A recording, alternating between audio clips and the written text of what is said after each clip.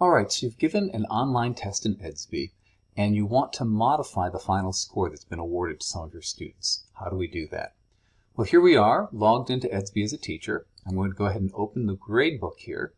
And you can see I've given a quiz, a polygon quiz, to my kids in my 3rd grade math class. And of course, working in the gradebook right here, because this is set as an online test, the grade has been filled automatically. And if I click on a grade, it opens up and it shows me the students' answers here, right? So I can actually see why they received, in this case, a 10 out of 10. But it doesn't really allow me any way to modify this. So if Carol here, who earned a 3 out of 10, if I wanted to change that, I don't have a way of doing that right from here. However, there's a trick. And the trick is this. If I come up here and I edit the assessment itself, the reason I can't modify this is because this is set as an online test. But now that all of my students have taken that test, if I come in and I change the online submission, for example, if I change this to none, and I save this change,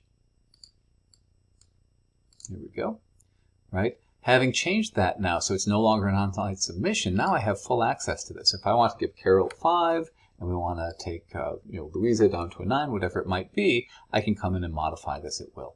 All right, hopefully that helps.